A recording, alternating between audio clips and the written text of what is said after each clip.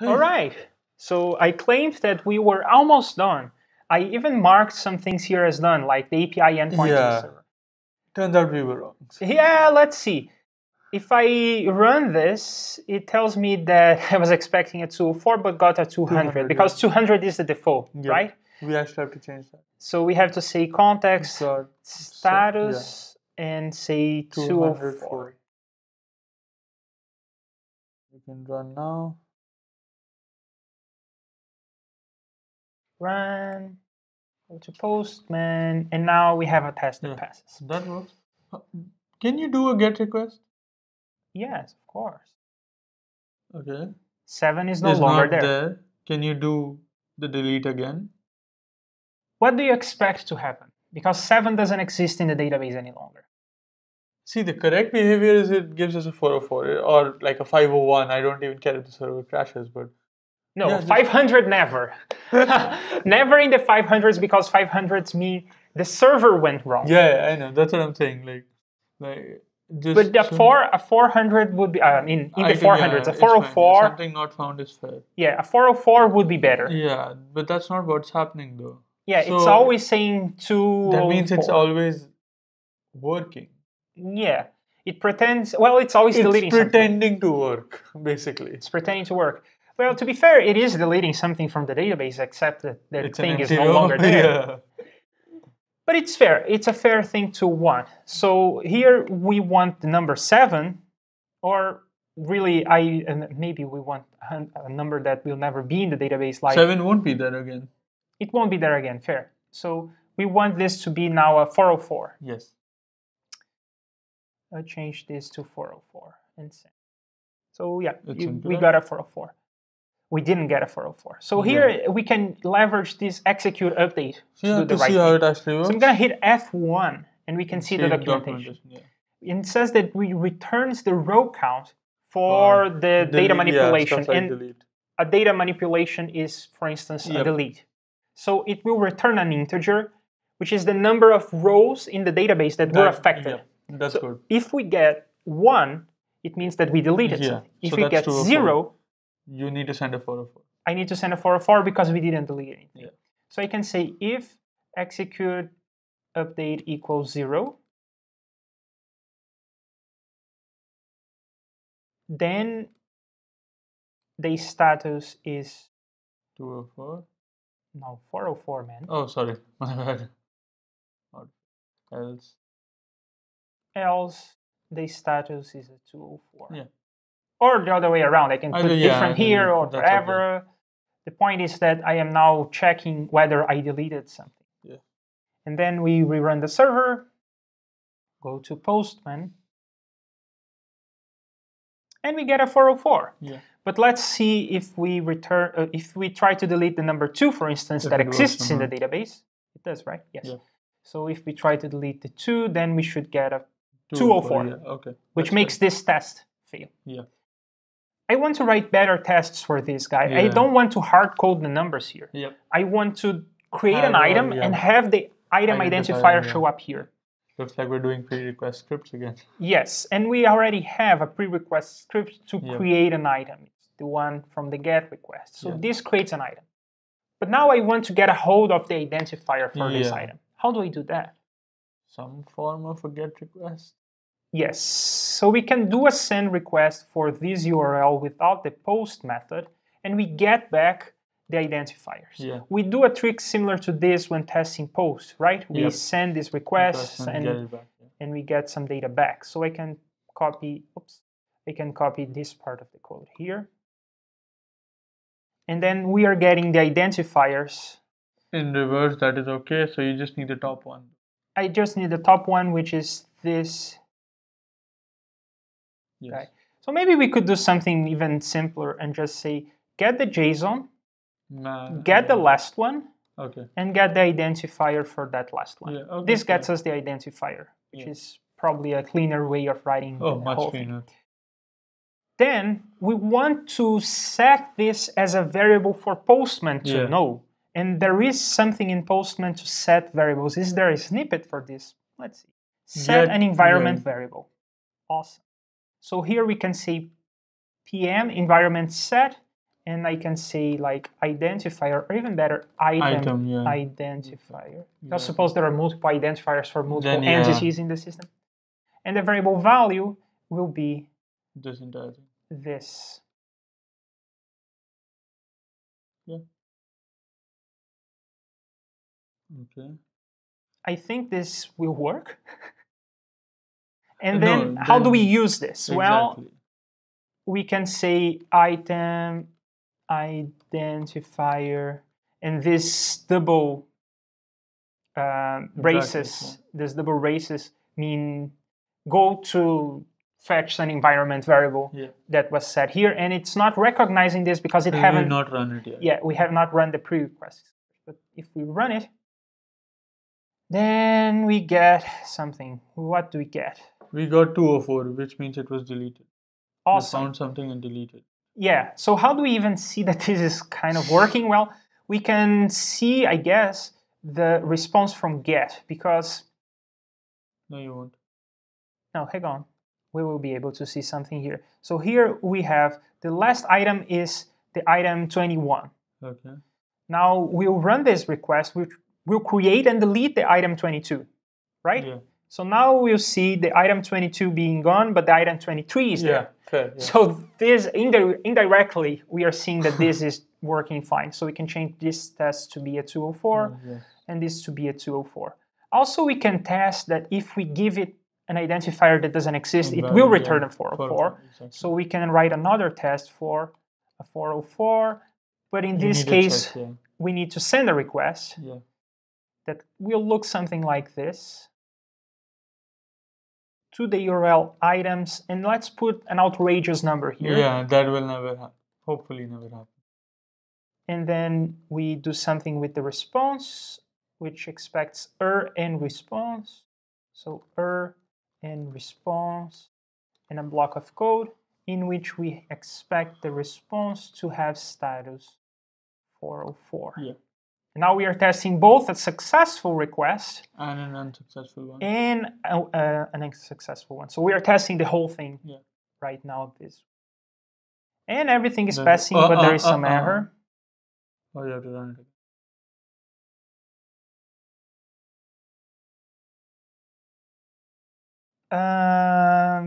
Red property of undefined. Well, what is wrong with that?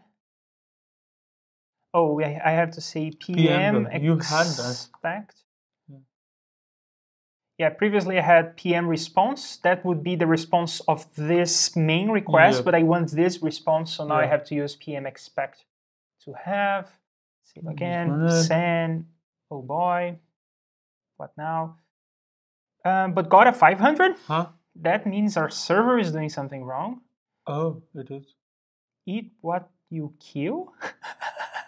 I swear to God, what are these man, from input string. Oh, it's too big to be an int. Oh. SQLite has a problem with the number. I don't think it's SQLite that is complaining. Or it appears Java, that... because you have parse int. Oh boy. Okay, so maybe not that outrageous, okay? Yeah, that is fine. 6, fair, 5, send, something. passing, happy, okay. Yeah. Now... What was the number? I think it's like 65,000 something that you can run. I used to have all this at the tip of my fingers and just like out of my head now. Okay, yeah, that seems better.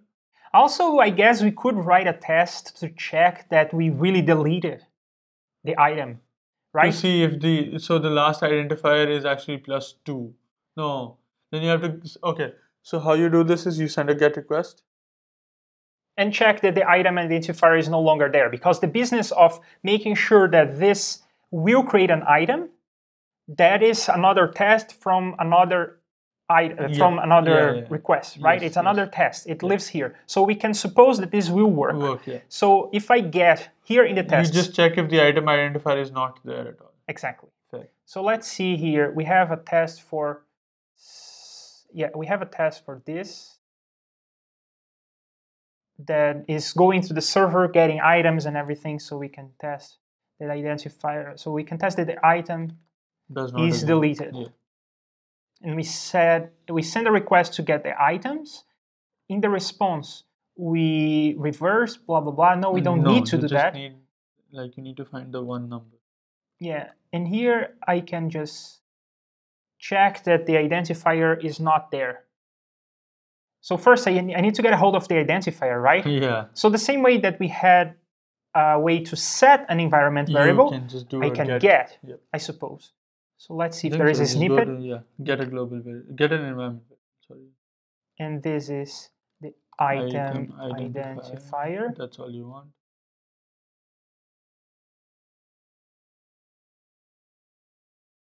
And now, yeah, I need to find or to not find an element in the set. So if you find it, you can, yeah, I don't know how to say this, but if you, basically I'd say if you find it, you break out of the loop, but that's not the case here. Yeah. I'm sure it returns -1 if it doesn't find it. Let's see, maybe there is something in chai to assert something. Not in. Find. Not throw. To not have, to not. Nested on any. Any is interesting. To not have. But that's keys. Include, that's also interesting. Expect blah, blah, blah to include the number 2. So we can say to not include the identifier. So we had that map before that I sort of deleted, but I want back. So I want to, from the JSON, I get all the identifiers, and I expect PM expect blah to not include this.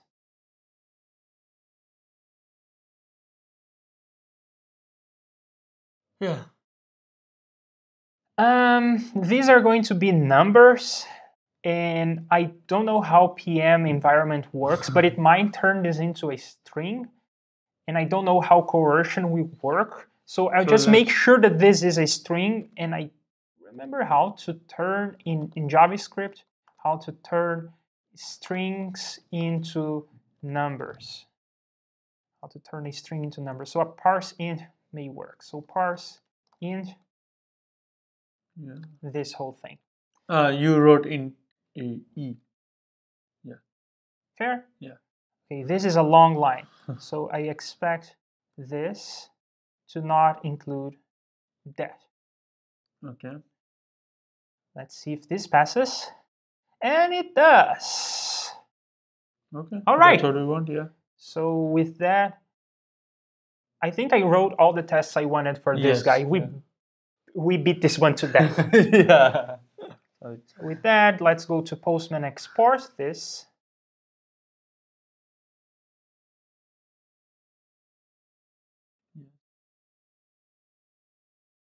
That is tedious. It's similar to saving things in other programming languages or in other tools. Okay, let's see what we changed. Well, first of all, let's go to a branch. So this is create item. Yeah. No, mark item as done. Yeah. Not create item. So commit. Yeah. And what have we changed? We have changed the tests and server examples and everything in Postman. We have changed things in server. Resource. And we have changed, of course, the HTML to show all that. So mark items as done, commit and push, go to GitHub. And I said we would do this off camera because people were tired of seeing us doing this, but then we had more things to do. So we didn't do it off camera, and we are doing that right now. So compare and pull requests. And this time, I think I should let the tests run. Yeah, because we're not sure this time. Yeah, I know that everything passed on my machine, but we can never tell. So we'll wait for this. I'd say just scroll up. Scroll down, my bad. And just say addresses issue, whatever number. Oh, yeah. So I can even edit this and say closes the issue 15. Oh, yeah, sorry. Take comment, and if you refresh, There you go. Yeah, this will close. When we merge, yeah, this will close this issue. Yeah. All right. So coming back here to the cards, this will be done soon. Yeah. On the next one, we will edit items. You mean right now? Do you want to start this? I guess I would honestly want to wait for Travis to run because I am really not sure if we got everything right. Yeah, well, we can start thinking about this one while Travis is running. Yeah. And then we can start converting it to an issue and stuff. It's similar to the other one, right? It's similar to this one in some sense. We have to do sort of the same task. Yeah. So I'll just come here to edit and copy this into here, and we won't have done all of this. Any of it. New button, it's actually a text field. Text field to edit items. Yeah. And add JavaScript code for the text fields to do something. Yeah. We need some API endpoint, and we also need a 404 if you're trying to edit an item that doesn't exist. Yeah, that has been. Something else? I don't know. Let's think about it actually, because I mean, I think that the hardest part on this one may be the user interface, because if you edit the item and then you send that to the server, but meanwhile there is another request updating the client, that can be sort of tricky, but we'll see if it turns out to be a problem or not. Okay, fair. Let's see. Okay, so Travis, Travis failed. Let's see why. Failure, okay, can I go to Travis, really? See this in Travis? Mark items, see this in Travis, please Travis. No, this is all in GitHub. Mark items is done, we run, the build failed, the build, all right. Oh, there it is, start. Failure, build failed with an exception, what went wrong? And not resolve all classes, What? All this failed because the server didn't start. The server didn't start? I don't think so. Scroll down, see. Compile Java failed. It's not that the server didn't start, it didn't even compile. It failed in the assembly part. So, what? What went wrong? Could not resolve all files for configuration. It appears that this is a problem that doesn't have to do with us, because this is trying to go to Apache and, to the repository to get dependencies, and it's getting a 403. This has nothing to do with us. It's not our fault. In fact, I can show you, because I can run the same command here. Gradle assemble.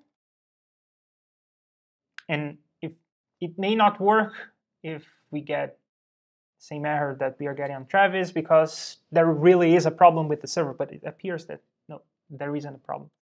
So what do you think it is? Restarting the build, because I think it's something on the repository's side, which is something that happens sometimes. Yeah. We are fetching dependencies from Maven, not from here. From Maven Central, right? Central, from here. Yeah, we are fetching dependencies from here, and this website can be failing. Yeah, I know some people who had to run builds for like 5 hours last time. Because of these sorts of problems? Yeah, stuff like this. Yeah, anyway, so I think we have a clear idea of what we want to do on the edit items. So do you want to start going there? I think we can leave that for the next one, right? Yeah, that's what, We have a clear idea of what we want to do, and this build will pass, and we will merge it off camera, unless there is another problem. Yeah, then we'll do it on. Yeah, if it fails, then we'll fix it. Yeah. All right. That sounds See you on the next one.